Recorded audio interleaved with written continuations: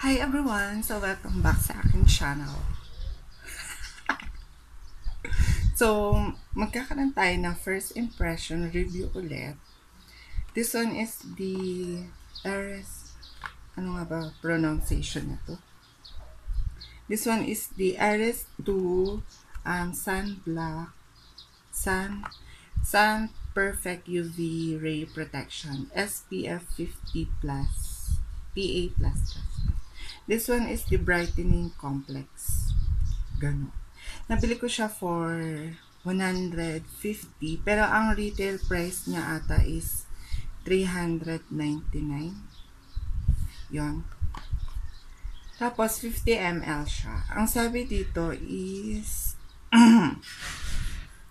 formulated by skin experts and makeup professionals. Eres 2 My Daily Armor Sun Cream is created with an improved base makeup function for perfecting coverage and high skin affinity that makes skin translucent. Tapos infused with high concentration of black yeast ferment extract, which is a rich source of beta glucan. Social. So, ang packaging niya is ganito. Plastic tube, tapos di-open siya. Wala siyang amoy. Wala. Kailangan. So, bago tayo maglagay, alcohol muna tayo ng kamay gamit ang by Jenny isopropyl alcohol. This one is my favorite ever since the world has begun.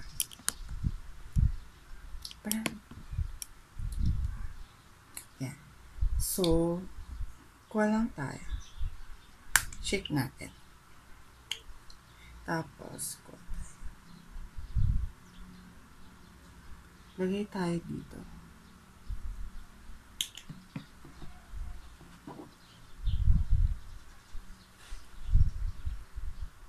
Meron siyang amoy.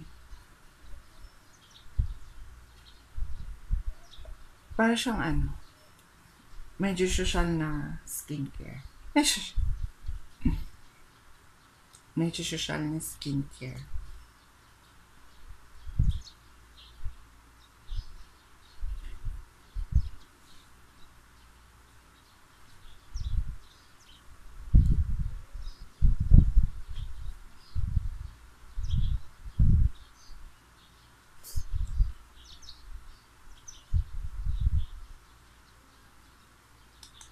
Kung naglalagay kayo ng mga products sa facial skin, tap-tap nyo na para ma-absorb nyo kagad. Tapos don't forget sa under eye.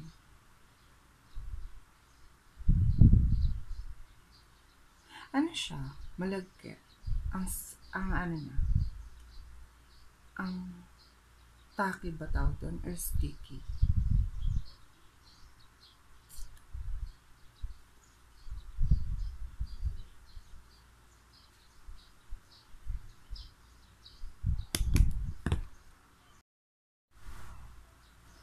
So, don't forget sa leeg kasi para protected, you know. Parang hindi naman siya nag-brighten. Inokray ka. Parang hindi siya nag-brighten. Okay naman siya. Pagdating sa pores, may visible pores pa din ako. Pagdating din naman siya primer, tsaka ang tacky niya. Ang sticky.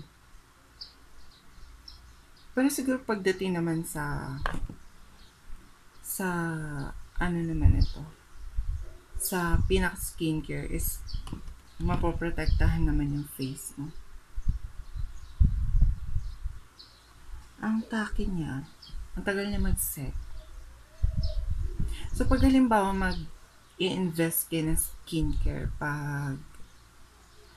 pag day skincare, mag-invest lang kayo sa ano, yung fast absorbing moisturizer and then sunblock. Di mo naman kailangan ng maraming chuchuchus pag day skincare. Kasi pinaka magandang investment ko lang pag day skincare, sunblock. Kahit ano pang brand yan, basta sunblock. Huwag lang yung nagbibrisil-bisolyo. Ano ba, mga Bure, tapos Solstice, tapos ano pa ba? Kung mayaman kayo, VMV, The Body Shop, tapos The Facial, ano pa ba magandang sunblock, Estee Lauder, nag-engine. Ayun.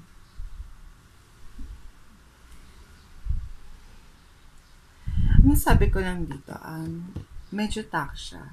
Pag halimbawa oily skin ka, tapos pag umaga ay magpulbo, hindi sa'yo ito bagay. Kasi baka magmantika ka talaga dahil. Pero kapag halimbawa, okay lang naman sa'yo na tacky yung sunblock na si Eres 2, tapos gusto mo naman mag-powder, mag-pulbo, or mag-face powder, press powder, okay lang naman. Kasi mareremedyon din naman yung pagka-tackiness niya nung powder. So, all in all, okay naman siya. Di nga lang siya nag-brighten. So, nabili ko to sa Watsons. Hindi ko lang sure kung lahat ng Watsons naka-sale si Eres 2. So, yun. Basta din naman siya, although tacky siya, hindi siya. Fast-absorbing siya, pero tacky. Naglilib siya ng tackiness sa face. Medyo mabango din naman siya. Amoy skincare. So, this one is AmberStarriray approved. Pero pag halimbawa $3.99 siya, hindi ko siya bibilin. Ang bibilin ko is Solstice, which is 250 pesos. So, abangan niyo yung Solstice na first impression review ko. So, I will see you on my next video. Bye!